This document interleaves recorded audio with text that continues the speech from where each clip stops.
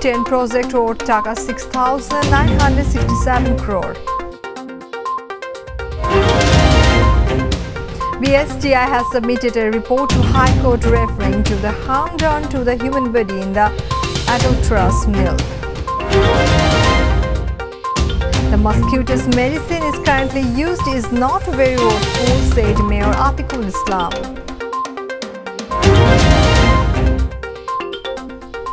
Assalamu alaikum. Welcome to MyTV News. I'm Farhan Ispin with you in the newsroom today. We're watching headlines. Now are the details. Executive Committee of the National Economic Council (ECNEC) has approved 10 projects worth Taka 6,967 crore. The meeting was held in the chairmanship of the Prime Minister Sheikh Hasina in the NEC conference room this morning. The cabinet members were present in the meeting. Planning Minister M.A. Mannan said that the importance of increasing the capacity of 21 train engines was discussed seriously.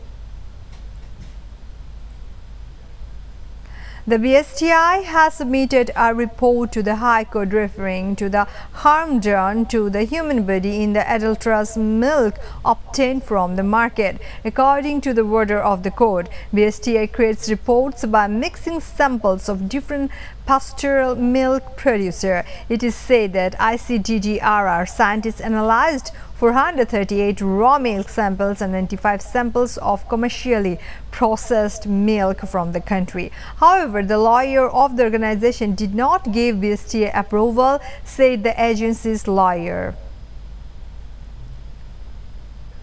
The High Court has accepted a writ petition seeking protection of pregnant mothers and children and to stop the unnecessary seizure policy. Barrister Syed Saidul Haq Shumon filed the writ in the relevant branch of the High Court. In the writ petition, the Health Ministry Secretary B.M. Bidasha have been called as the defendants, and the hearing will be held in the bench comprising the High Court Justice F.R.M. Nazmul Ahsan and Justice K.M. Kamrul Kader. Apart from the need, some of the cesarean health risk and money charges have been sought from the writ petition.